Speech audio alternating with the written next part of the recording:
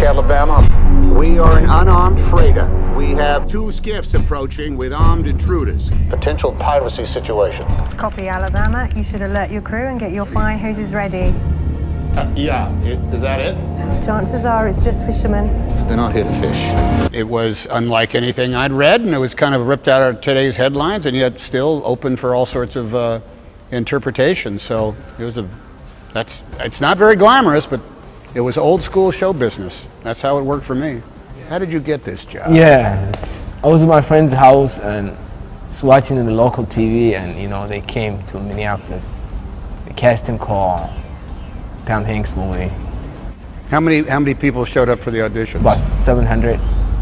So I came late. I was like an hour late.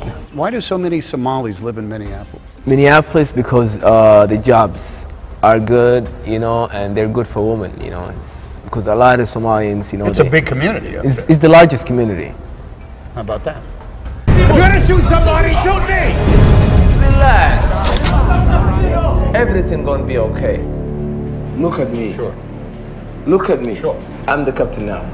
Once Paul was involved, there was a huge amount of material to read. A lot of it was, declassified from it, and it was the reports from the Department of Defense and the Navy SEALs and whatnot. So there's a moment where they know the names of the 4 hijackers, and it was astounding. How did they find that out? Well, as soon as there's a guy that picked up the phone and said, "What's going on? Hijackers among it? I'm going to find out their names." And this guy knew Africa, that part of Africa, very well, and he did it. The Musa character, I spoke with his interpreter, but you know, I didn't have the chance to meet him. You know, he was a friend of a friend. You know, too. Really? Yeah. That's amazing. A friend of your friend is the interpreter of the real Musa. Wow. Yeah. How about that? Yeah, we had a lot of laughs behind the scene. You know, we had the other guys that was acting. You know, we had Mahat. Mahat.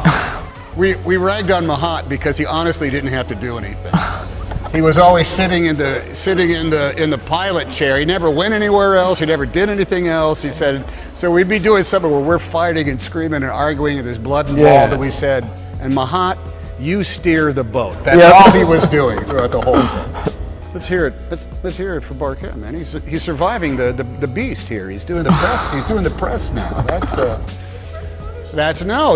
right. And a nice, gentle introduction into the process, thanks to the Hollywood Reporter, man. Thanks to the Hollywood Reporter, absolutely, and to Tom Hanks.